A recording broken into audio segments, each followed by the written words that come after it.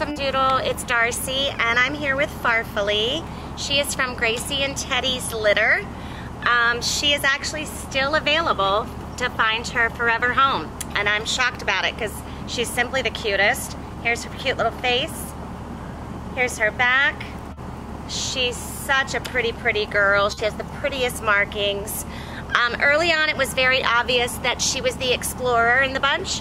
She is not afraid of anything. She is an adventurer. The adventure seeker is what I like to call her. Her attitude is exuberant. She's super playful. She's the first that wants to get out of the playpen and play. She was the first one to use the litter box, and she was one of the first ones to use the water. I have little water bottles. She's just so sweet. She patiently waits for her treats when we're doing treat training. As you can see, she's very cuddly.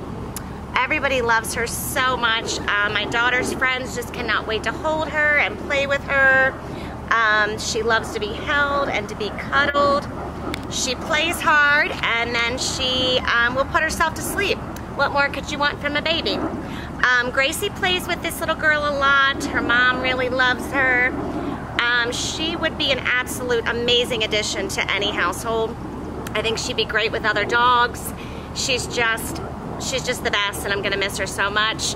And like I said, she's looking for her forever home. Here's Farfalle.